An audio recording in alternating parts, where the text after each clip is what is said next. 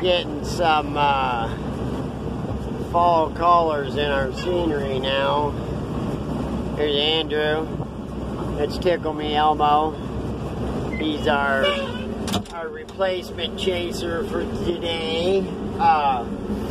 That video I put up yesterday about the talkie tutor whistles and whatnot, I took it back down right away.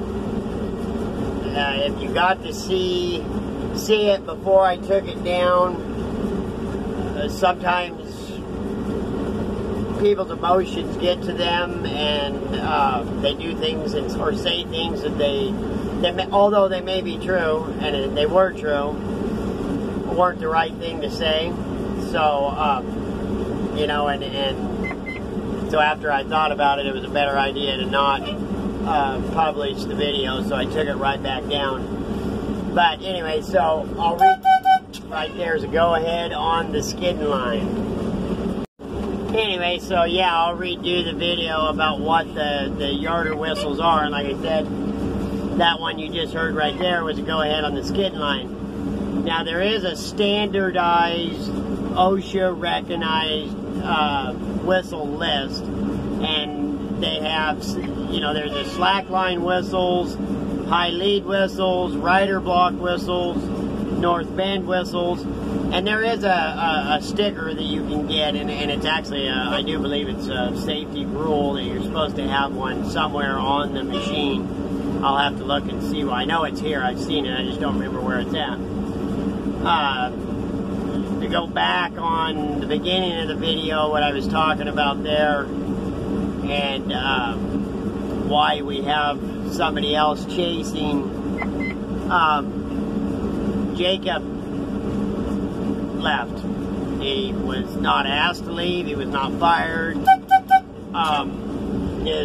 Some things happened, and he decided it was best for him to not be here. And I'm not real happy about it. Hang on just a second. What's up? Yeah, let me.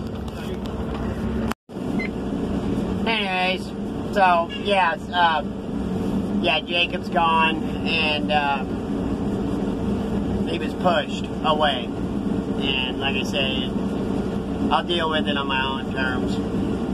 But, so the whistles. And like I say, there is a standardized set of whistles for each apparatus or logging style. Now, there is a different sets of whistles when you go from like region to region or what, you know. They're a little bit different in Washington than they are here, and same with Idaho. So the standardized whistles that are on the sheet, and you actually can go to Oregon OSHA Division 7, and they have a downloadable whatever that you can get all the whistles off of. They're a little bit different than that nowadays. But, I mean, for the most part, like, 3 is go ahead on the skidding line. 3 and 3 is to go ahead on the skidding line easy. So you double it up.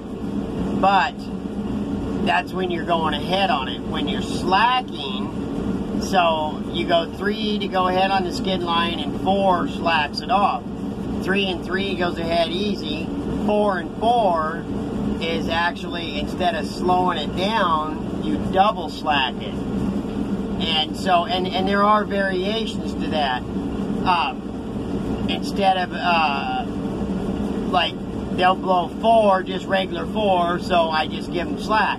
If they give me what we call a slow bell, 4 strung out, like, dude, they want it slow and easy, or, you know, they're just the very little bit. And then if I get just a you know, it's get rid of it. For whatever reason, that line's got to get back on the ground. And so, you know, like I say, there are small variations. 1 and 2 picks skyline. See, we're going ahead on the skid line there. 1 and 2 picks your skyline up, and along slacks it. And there you go again. If I get 2 longs, that's double slack. Now, if we were logging like this, and I got a super long whistle, that would mean something's going on. We're either pulling the tail hold or a guy line, and that means to cut the skyline loose. Get it on the ground and get it on the ground now. And so you're thinking, well, shoot, with a carriage on there, the carriage is going to hit the ground. Carriages cost less than yarders do. They're going to slack it. See?